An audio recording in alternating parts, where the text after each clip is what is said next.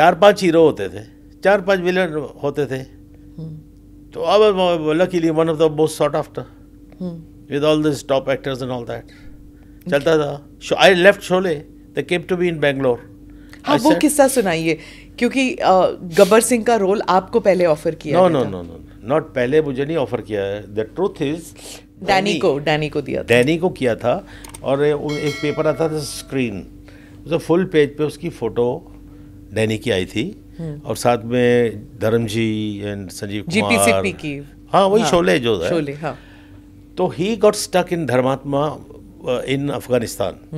फिरोज खान की पिक्चर. फिरोज खान बोला यार उधर 3 हीरो है, किसी को मालूम थोड़ी गब्बर सिंह का रोल क्या बनेगा या क्या होगा. करेक्ट. Nobody knew.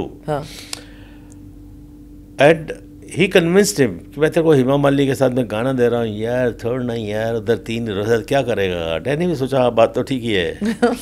तो उनका entire unit had come to Bangalore and he was stuck in Afghanistan. Communication was very bad. And after finishing my schedule in Dharmatma, I came earlier. So I had shooting in Bangalore. Inka set bhi Bangalore. We living in the same hotel, all unit and everybody. So they came to me. I was shooting for S. Ramanathan in the Mysore Palace. They came कि गोली जी वो तो Danny साहब तो आ नहीं रहे, हमारा unit आ गया है, बहुत खर्चा फलाना टिकना ऐसे थे, शेड्यूल ख़त्म कर रहे हैं, डेट्स वेट्स. तो मैं बोला तो वो बैंगलोर के आगे शूट कर रहे थे वो Ramnagar.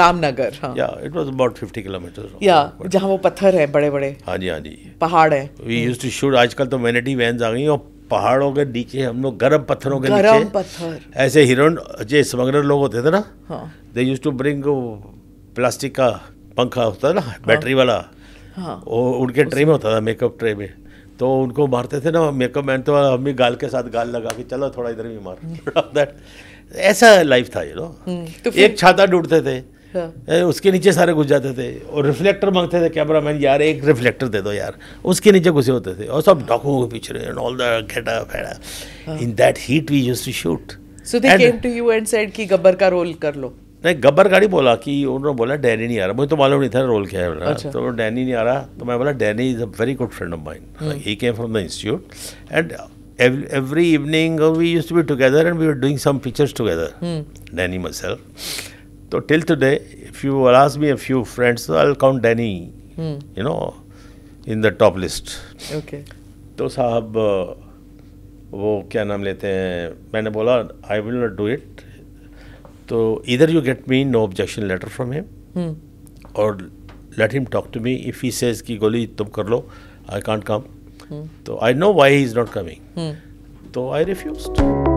Click here to watch the full episode.